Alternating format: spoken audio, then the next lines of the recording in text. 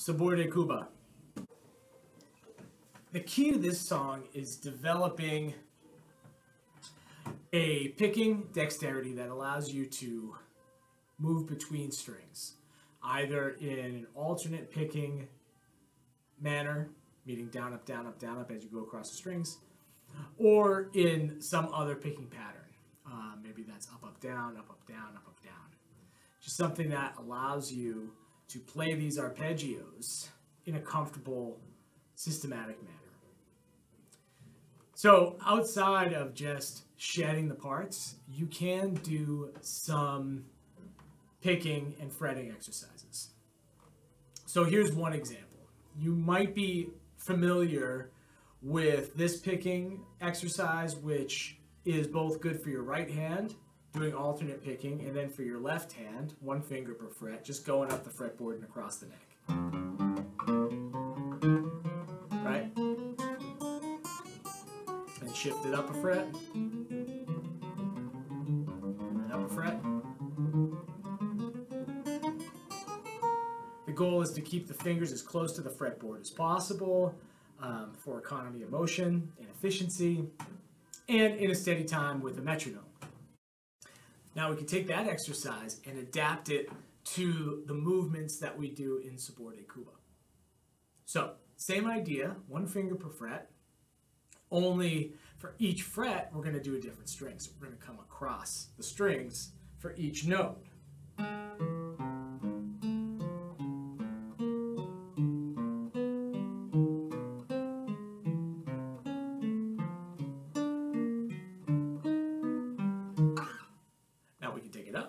And we can take it down. With any of these exercises, you want to do it with a metronome. So here's an example. Metronome's at 120.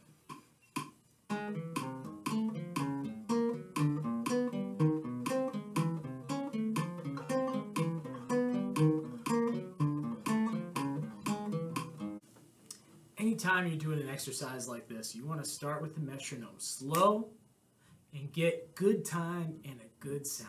Once you're comfortable and you get a consistent good time and consistent good sound, then you just crank that metronome up until you're moving in time.